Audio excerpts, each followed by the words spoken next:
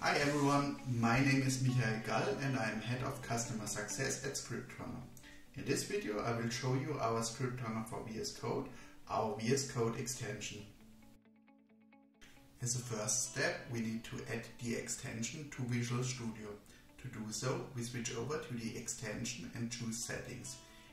Here we need to select the install from VSIX option and select our installation file afterwards. You will recognize if the import has worked by the ScriptRunner icon on the left side. Now we need to restart Visual Studio Code once. As a next step we need to couple the extension with our ScriptRunner backend system.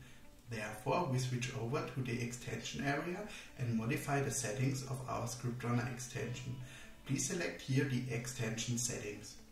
On this page you have to specify the backend URI, including the TCP port 8091.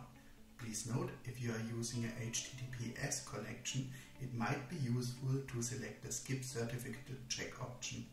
If the configuration was done properly, you should have access from Visual Studio Code to your ScriptRunner. By hovering over an item you get a meta info like the tags, folders, etc. You have the possibility to check in and check out scripts, as well as discard or commit changes. For check-in scripts that are locked, the lock icon will show you that it's not accessible, but will also show you which user locked the file.